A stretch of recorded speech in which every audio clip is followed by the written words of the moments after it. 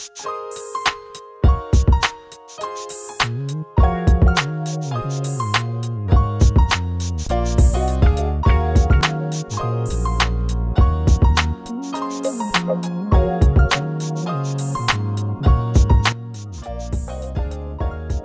back to History on the Hill here in the Local History Center at the Peninsula Center Library. I'm Monique Sugimoto, the archivist and local history librarian. And I'm Michele, Fricke, an archivist. And this is Sue Tittle. Sue is our volunteer extraordinaire. Nice. Sue has been volunteering with the library for how long? Probably going on 10 or 12 years. Well, it's got to be more than that because I've been here for 10 years. And okay. Sue has been probably maybe 12 years. I stole Sue from another department because I wanted her to work in the local history room. So today what we thought we would do for this episode of History on the Hill is to go over how we collect materials for the local history room. And part of it starts with this project that we had in 2016 called Your Story is the Peninsula Story. And at this time, we discovered that people really wanted to have more materials in the digital repository. You know, we had a lot of stuff from the 1920s and 30s, but we didn't have that much post-World War II. So this was an effort to try to do that. Number one was to get more materials, but also to engage the community in documenting the history of the community itself. So this was a public scanning event. Sue actually participated in this, so it was really nice to have her on board. And what we did was we asked the community to come in, and we had a little form for the photographs. They could bring in whatever they wanted that was important to them to have scanned and to be put into the digital repository. So people came in, they told us the story, they had different stations to go to. The first station was just authorizing us to use their images. The next station was to capture the story, the next station was the scanning station, and the last station was a commemorative photograph station. Remember when we did that, Sue? I remember it really clearly, and what was so exciting was how people really got into it, and they brought all kinds of things. I remember the lady who brought the shells, of course, but then there was a lady who had a whole set of pictures from one of the horse events. Still ongoing, but these were like from the 50s. It was just great. It's a really, really fun event.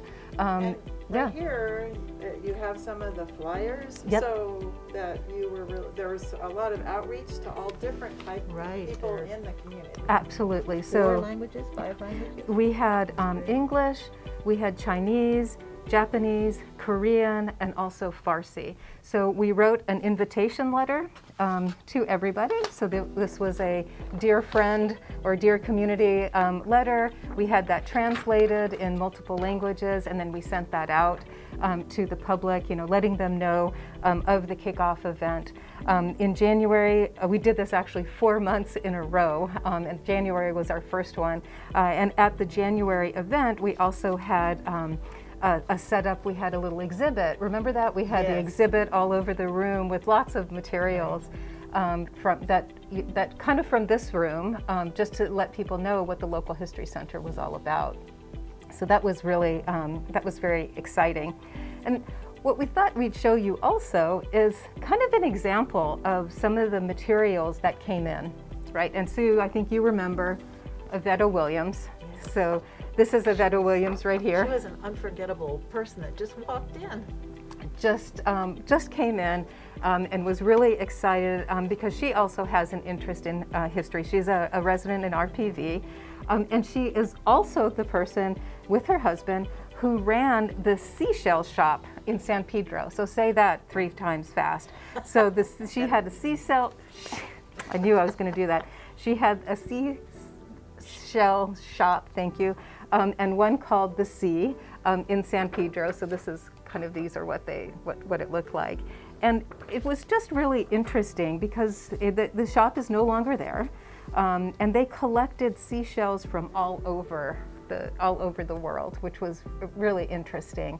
And so we have her materials there.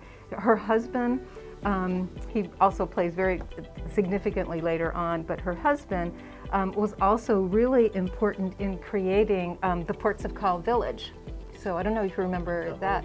Yeah, the old Ports of Call village, and of course with San Pedro being redone right now, and the wharf and the area being redone, we no longer have the Ports of Call village. Yeah. Michele? Right, and yeah. So this happened in 2016. That's right. And it's something that we like to have people contribute to all the time. That's right. So when I started, I really love to talk to patrons when they come in. They get their materials and see what we have, and then I encourage them to contribute a story from their life, things that are happening, because history or what's happening right now will be, quote, history in the future. That's exactly right. So you might be wondering, so how are we actually doing this now? And COVID was a big kickoff for us. So this, and we did this, I think we did 6 or 7 in-person events. But COVID squashed that because the library was closed. We could not hold our public scanning events. So what we did in the first month of the pandemic, I think it was within 3 weeks or so, we actually launched a website, and it's called YSPS Online, and people can now submit their own photographs online. So they're not coming in, they upload their photograph, and they write the story using this online form, and then we put that into our digital repository. When we did this, we put out a call to the community to say, hey, look at this time in history. Nobody has experienced a pandemic, and here we are. Let's document the history of what we're experiencing right now. So if you look on the YSPS website, you will see a coronavirus pandemic collection. And that has quite a few photographs on it on just what we were experiencing. It seems a little bit quaint now that we were all at home, or we were wearing masks when we were walking, in our neighborhoods, or we were all at home because we couldn't come in to work. It seems kind of surreal, really, but we have captured that. And we're still continuing to capture that, and we encourage people to submit their stories online at the Your Stories, the Peninsula Story online form. And you can find it, it's very easy to find. It is from the library's website, the local history page. If you go to pvld.org/local history, all one word, you can find our projects page, and there's a link to that from that page. Yeah. Oh, I just think it's just such a fabulous program, because we can do people or community members can do something from today, or they also can do something from when they were growing up if they happen to move back into the community. I mean, I've seen that just over the last couple of months, or people that are visiting just because they loved it here and happened to be on a visit to Southern California. So yeah, I love to see what we're getting, and also how it contributes to the collections that we have. Yeah. And Sue? It's so funny. You meet people in the oddest places. I was walking behind my house on the path, and I met a neighbor who I've talked to casually. I didn't realize his background was so interesting. He had grown up on the peninsula, and he remembered before all the grading was done for the homes in hillside homes in Torrance. And they used to go just down to, there were like where Best Buy is today was a grocery store, and they used to go down there to buy stuff. And he remembers that, and he's younger than me, so it's fairly recent here. So, but you never know where you're going to run into people like that. Right. And what's really important is that it's these different pieces together which weaves the story of the community and of the Palos Verdes Peninsula. It's a contribution from Iveta, who is talking about the seashell shop. Iveta also contributed a photograph of the 1933 earthquake and in Long Beach, where the building is completely is falling apart, and the sunken city in San Pedro. So we get all of these different pieces, and each one of them contributes in a different way. This is from the Long Beach earthquake in 1933. I guess it prompted a lot of building code revisions because houses just slid off their foundations. It was pretty horrible. A really good point about, you know, that these natural, you know, disasters or these events trigger changes in our communities. Yeah. Yep. I mean, just like the 1970s fire that happened in Portuguese Bend, that is what changed fire codes, or people were very much interested in changing the fire codes so that you wouldn't have a wood shake roof, which would contribute to, you know, if there was a fire. That's why we don't have wood shake roofs any longer. The Los Angeles River, it used to just flood and devastate everything, so they concrete channelized it. Now everybody kind of wants to go back. You know, another interesting thing, an outcome actually of our YSPS event, was that the same donor who came in, Iveta, she actually donated some materials from her own private collection. And that's what's in this gray box here. I know the gray box, or it just looks like a box with this metal corrugated thing on the side, but the box is full of the history of people who lived in our community.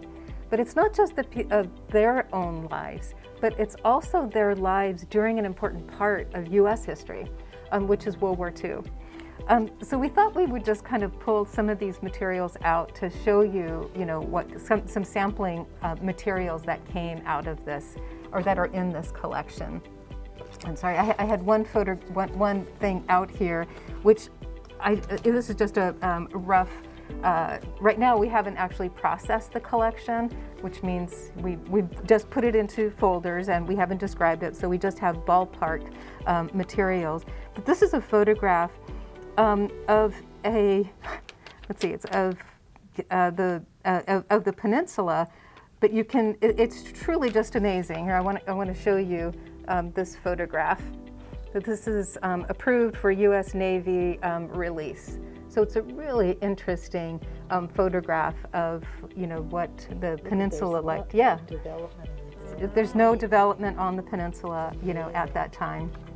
But probably one of the really interesting things that has come out of this collection, though, are letters that Iveta's husband, this is before they were married, that her husband wrote to his mother during World War II. So these are letters home, you know, from a soldier to his mother, and it just describes, he's describing his life. She's just, you know, he's responding to things that she has said to him, you know, during in one of the letters, and they're just really interesting. I mean, you can follow where he is. He's at Camp Roberts in some of them. This one, he's actually at Camp Roberts right now. But just going through the, you know, through the letters, you know, he says, "Dear Mom," and you know, you can kind of see his writing. He was a young fellow at this time. You know, "Dear Mom, I got to camp okay Monday morning at 4 a.m., but didn't get any sleep because I had, I don't know what this is. I had a table waiter. I don't know. I didn't come back to the car. I went down in because I didn't show up. I had plenty of offers for rides. One guy had 2 cars just like ours, and I came with him. We have had an easy week so far, except for the heat and long hours. We have had 2 night problems that were supposed to be 8 hours. We cut them down to 4 so we could get in at about 12 both nights, and we have had 2 mornings off because the schedule calls for time off for 8-hour night problems. We don't know what this refers to. I would like to have you send me one of those good maps of Europe that we got with the National Geographic, so I can keep up with the war. I will be lucky if I get a pass a week from this Saturday, but I will try to work it some way. The avocados were here when I got back. What does the avocados mean? What do you think that is? I don't know, because he's at Camp Roberts. One was squashed, one was too ripe, and one was okay. The cookies came Monday and were good, especially when I came in from the night problem. I will write again soon, as I have some time, Dick. So I wonder what the night problem is. I don't know, maybe it was like the night shift. I think, yeah, I don't know. Were they not allowed to talk about these things? Maybe, Yeah. Maybe not. Yeah. But these are, you know, you get an idea. I mean, I think he must have gotten, now that we're looking at the avocados and the cookies, his mother must have sent that to him, sent a box to him, you know, to Camp Roberts. But you get this idea of, you know, what camp life was like. And I mean, there's actually 2 or 3 folders of these letters in which he's talking. I think we read one the other day where he was on the ship and not able to sleep. Remember that one that we saw? That was a really interesting one. Yeah, that was a really tough one. These are so relatable. Yeah. Because they're an ordinary person's view of the preparations for war and going to war. And Yep. Exactly. fortunately coming home safely. And fortunately coming home safely and running a shell shop in San Pedro. Right, right. So, and these were also part of the donation that Iveta gave us, which were, you know, the dog tags, which is also interesting. And actually, I was a little bit surprised. We were looking at this the other day. What was the Abalone Shore Club in Portuguese Bend? But there was a club there, and he was a member of the Abalone Shore Club. Have you ever heard of the Abalone Shore Club? Mm-hmm. I haven't heard of the. How about you? Have you heard of the Abalone Shore Club? No. No. Yeah. It's amazing. And patches. But just to kind of get an idea of what, you know, of what is. This is an amazing collection. Wow. It's, I mean, I think it's just kind of a nice little representation of that time period. Yeah. That people don't really get to see. No. And thankfully, you know, Look at she that. saved this. And you know, also in addition to the letters, we have in here the ration cards that were used at the time. Oh gosh, I'll have to pull these out. Oh, here they are. So these are the ration books, where you only got to, you know, you had to buy things, or you were limited to how much you could spend. There was gas rationing, sugar rationing, Sugar, yes. sugar. I remember my mother talking about sugar rationing. I have never seen a ration book. She talked about it all the time. You've never seen a ration book? Never. Look at the ration book. Okay. I mean, you have to look at the ration book. Oh, that's what it looks like. And Wow. that's what your mother was dealing with. Right. Sugar was a big deal. Mm-hmm. Oh my gosh! And here's all the little. She didn't use them all up. She did not use up all of her cards. But as we are now, fast forward to 2022, and we are talking about gas and issues with that. This is kind of an interesting artifact from that time period. And particularly when, for students or in school, if someone's doing a report and wants to see what it authentically looks like versus a picture in a book, they're welcome to come to the local history center and see them. And also letters. We do email all the time now, and we're not used to getting a personal letter in the mail. And who does, exactly. So, and I think that's another thing that people don't, or that's important to stress or to point out, is that, you know, we do have a rich history here on the peninsula.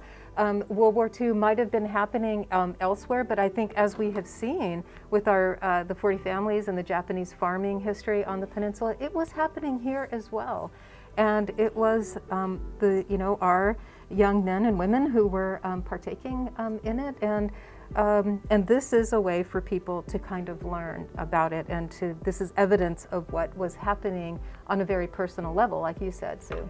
Speaking of World War II, you know, we have this, and I just really wanted to stress that it's a gray box and it looks so nondescript, but it's chock full of histories and stories of people and our community and the country. I mean, just sitting in this one little box.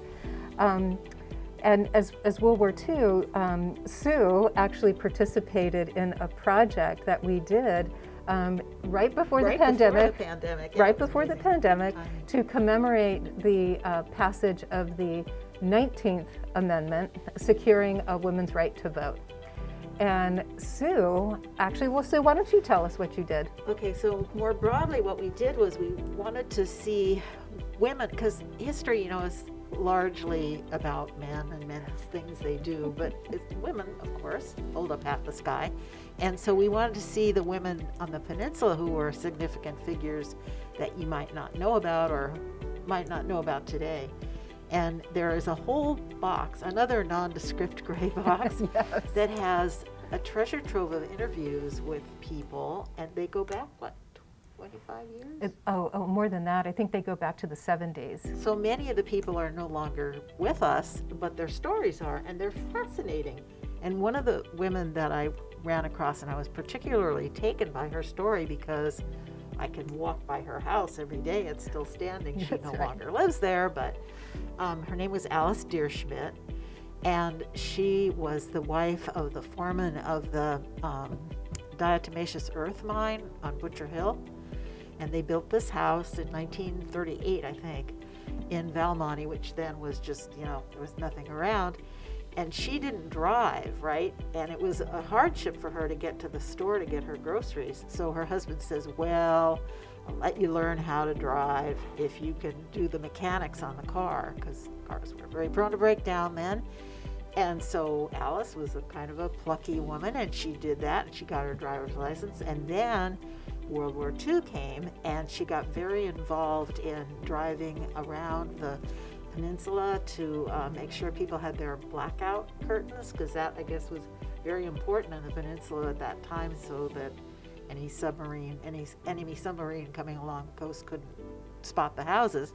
So she did that. She also was very involved in greeting the soldiers when they came to Fort MacArthur and sending them off with things like socks, whatever, and baking cookies when they would come back. So she really put that driver's license to good use. And all of this is in her oral history. It was just fascinating. Yeah.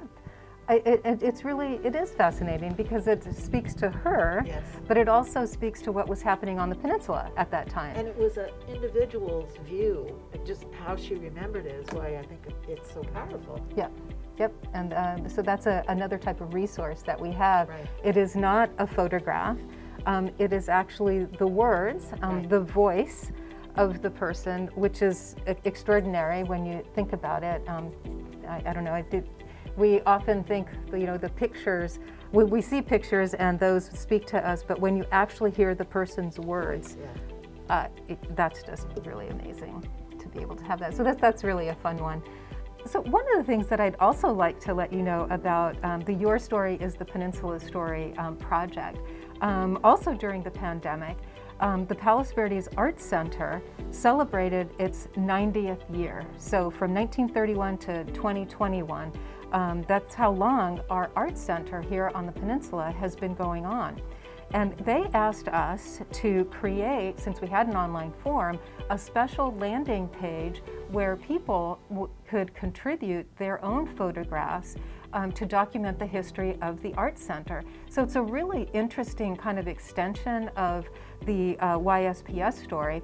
I mean, in addition to contributing to the Arts Center, and of course the Arts Center would have those also became part of the local history center's digital repository, so that we can document, you know, the history of a really important local institution, the Arts Center. People may not know that the Arts Center and the library were very closely connected, you know, from the beginning. So this is actually quite interesting. So if you're interested in that, again, you can go to that same website and take a look at the PVAC at 90 you know, landing page to contribute to that. It will be part of the digital repository. And you may be wondering, why do I have this little gadget in front of me? This little device here is called a flip pal. Unfortunately, they don't sell these things anymore, but you can check one out from the library. And what this is a little mini scanner. So it has this little scanning bed on it. You put your photograph on there, and it has a little button on the side, and you can scan your photographs. And you can check this out for free with your library card here at the library. The way it works is a little USB key, and you transfer it from this device to a computer, and then you have a digital version of your photograph. Now you may be wondering, why is it called a flip pal? That is because you can take the top off of your flip pal and you can turn this over, and you can actually scan overlapping areas if you have a larger item to create, and you can stitch it all together to create an exact scan of your larger item. So these are available at the Peninsula Center Library. If you'd like to check one out, all you need is your library card. So I hope you've enjoyed this episode today of History on the Hill. We want to thank our volunteer and guest, Sue, for joining us today. Sue? I just want to put in a plug for volunteering at the library in general, and in particular in the local history room. We were talking about how long I've volunteered here, and it's like gone so fast. I can't believe it. It's just a fascinating place to work. You meet the most remarkable people, and you can read about the most remarkable things. And they all happen right here in your backyard. Right here in our backyard. Michele, you want to have any closing comments for our topic today? I just think that your story, Peninsula Story, is just a fabulous project that's constantly going on, and really has we've seen today the depth of what it offers on many different levels. And again, that's just so much of what this room is about in the history of the peninsula, and we're just welcome to have you visit anytime. Thanks, Michele, and thanks, Sue, also. It was great to do this again. And we thank you for sharing part of your time with us today, and we look forward to seeing you again on another episode of History on the Hill. Take care.